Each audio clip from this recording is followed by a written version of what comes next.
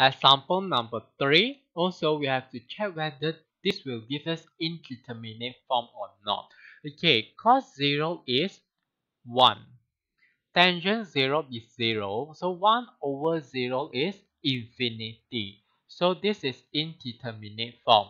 Okay, using the same method, we let y be cos x to the power of 1 over tangent x. After that, we roll both sides. So this will give us 1 over tangent x ln cos x. So this is actually equal to ln cos x over tangent x.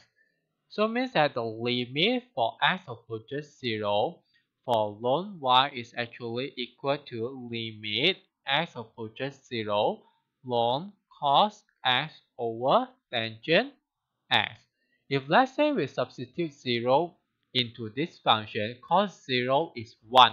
So ln 1 is 0. And tangent 0 is 0. So 0 over 0 indeterminate form that we can apply the L'Hopital rule already.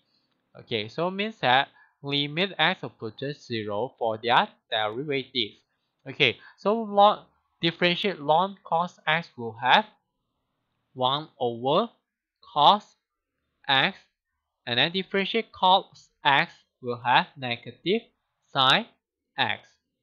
Differentiate tangent x is secant square x. So it means that this is actually equal to limit x approaches 0.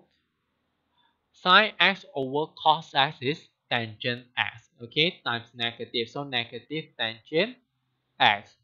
Secant square x is 1 plus tangent square x. When we substitute 0 into this function, tangent 0 is 0. Okay, tangent 0 is 0. 0 to the power of 2 will be 0. So it means that this will give us 0 over 1 plus 0, which is 0.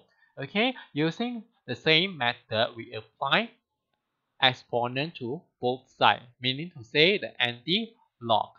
Okay, so it means that limit x approaches 0 for cos x to the power of 1 over tangent x is actually equal to exponent to this limit. Okay, this limit is 0, so means that exponent to the power of 0. So means that it's equal to 1. Okay, then we done.